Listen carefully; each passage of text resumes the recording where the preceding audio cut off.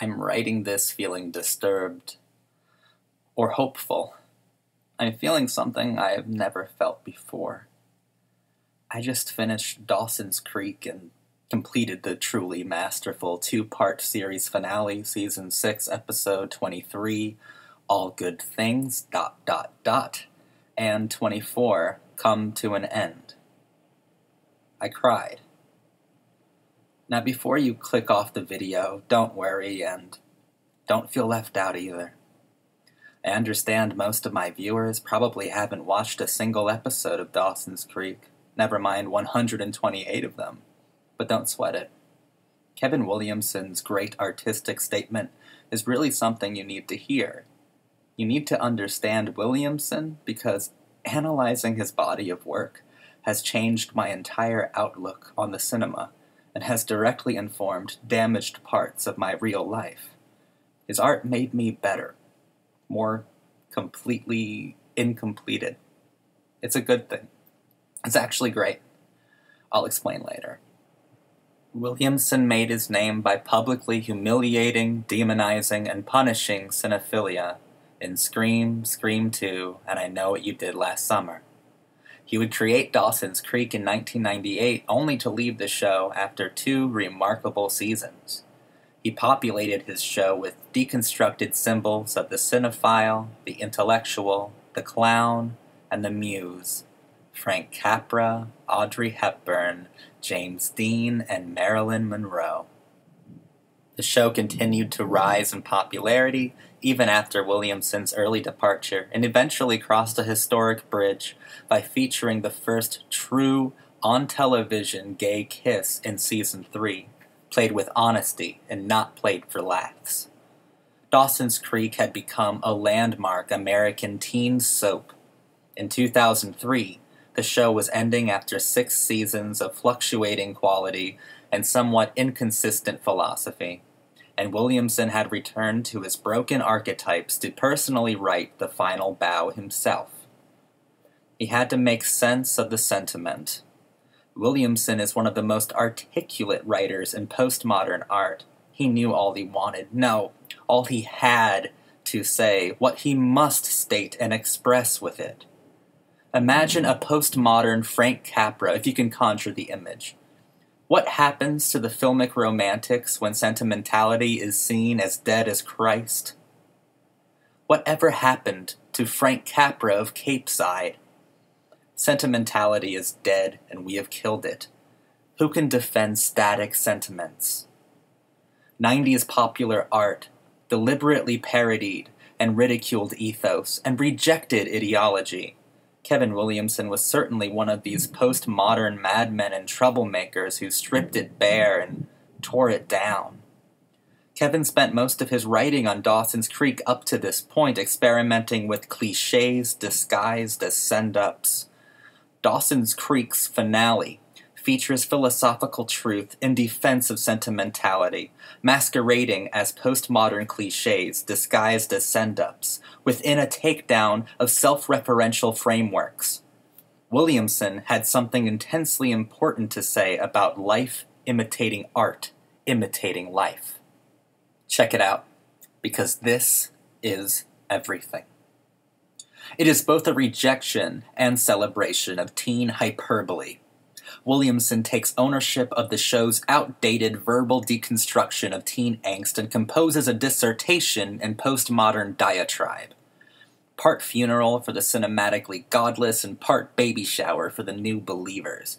Michelle Williams as Jennifer Lindley. This is it. This is why you have to know and understand. Williamson gives us an archetype on her deathbed. Jen is dying from heart failure, but not before she's given birth to a new sincerity disguised as newborn archetype, a baby to be raised by the aging, surviving archetypes, her friends, Jack, Dawson, Pacey, Joey, and Grams, the tropes that bind.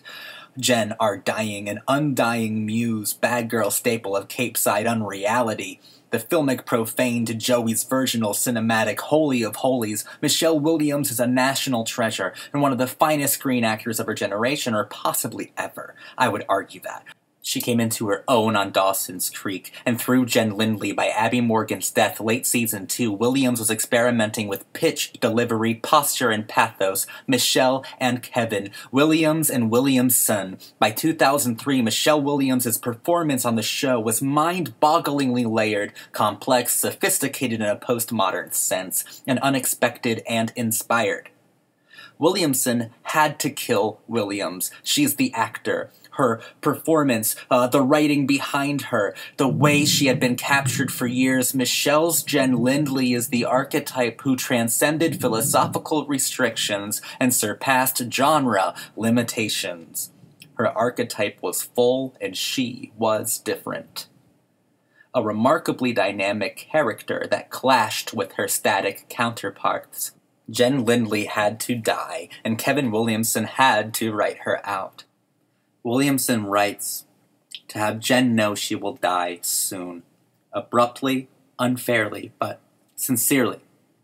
On her deathbed, he has her say to Jack, because I am gonna die, like everything else in my life, I don't really know how to do that.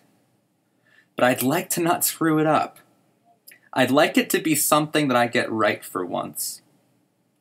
She says later into Dawson's camcorder, objectified one final time, it's not important if you believe in God. It's important that you believe in something. Williamson took Dawson's Creek to transform a superficial trope, a bad girl muse, into something truthful and worth believing in.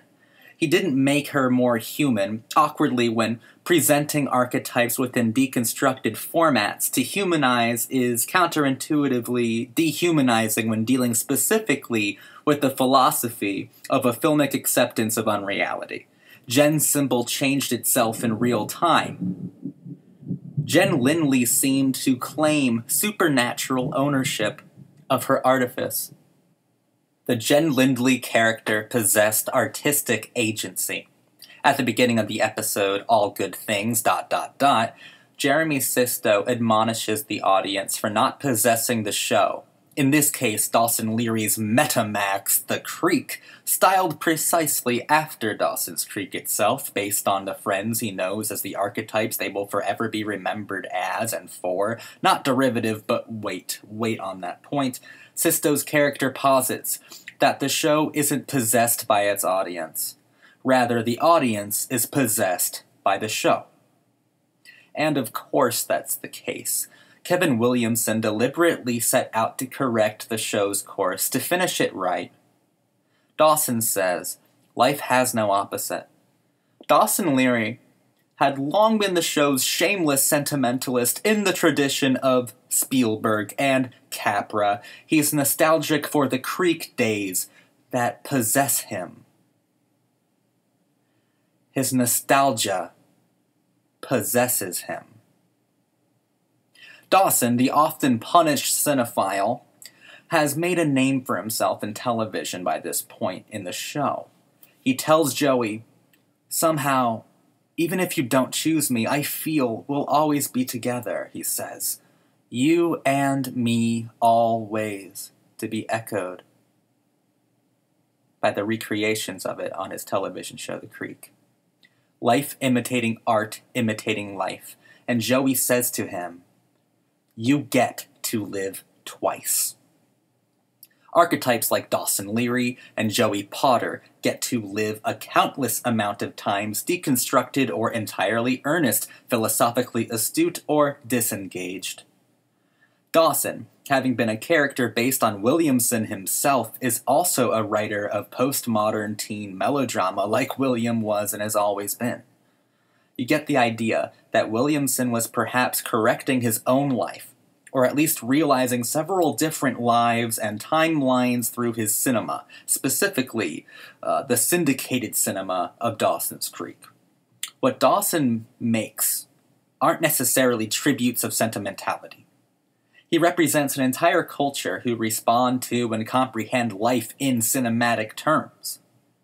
By this same token, what Williamson makes are not necessarily postmodern takedowns of American attitudes, however self-aware he can be.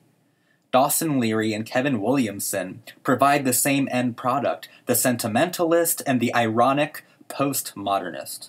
It's life imitating art that imitates art imitating life. Filmic unreality upon many filmic unrealisms that forever speak and forever seek to be as moving and inspiring as real life that takes its dramatic cues and contrived literal stage direction from the filmic unrealities that are based in actual emotion. Living twice or thrice or infinitely, indefinitely, until you get it right. And the art transcends beyond itself because the art is sincere and it sincerely explores true life, cinematically fulfilled. True life, cinematically fulfilled. Destiny and fate are concepts that don't belong in our lived-in reality. These things thrive cinematically. To give our lives to the holiness and profanity they truly deserve. Our lives deserve to be both holy and profane. Kevin Williamson, a postmodern architect of sincere unreality, gifts his life and his audiences with the romanticism, the destiny, the real world refuses to give us and give to him, give to anyone. The unapologetic sentimentality postmodern life rejects is gifted to us by Kevin Williamson and Dawson's Creek. Our lives are allowed to be both holy and profane, contradictory, truthful, nostalgic, and deconstructed. In a way, Williamson passes a torch to openly queer characters as Jack is selected by Jen to raise her daughter, our new archetype, in her death. Williamson, a queer writer, a queer creative, a genius in his own right, was a pivotal figure in gay representation in popular media, especially in the 90s and early 2000s. Jack promises to his dying existential other, to Jen, his hag, she will know love.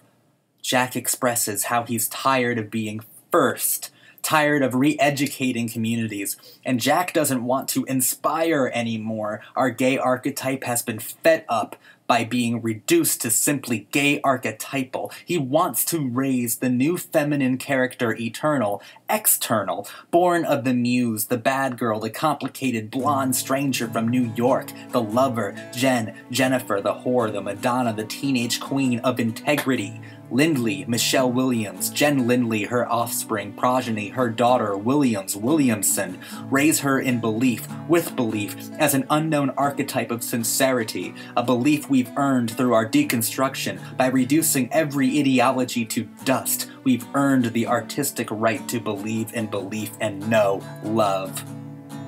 Kevin Williamson was never trying to break the notion of destiny and fate at all.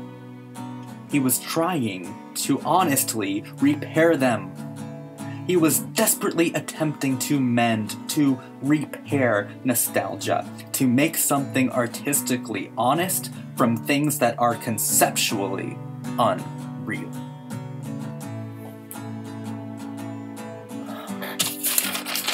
God.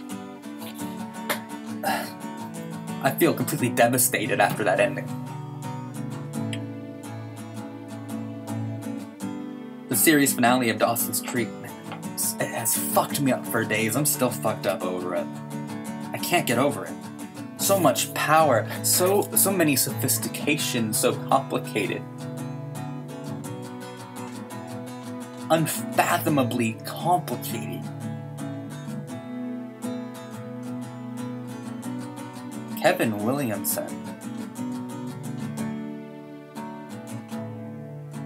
You fucked me up, man. Thanks for watching this video. I feel like you needed to understand this. You needed to understand. Hope.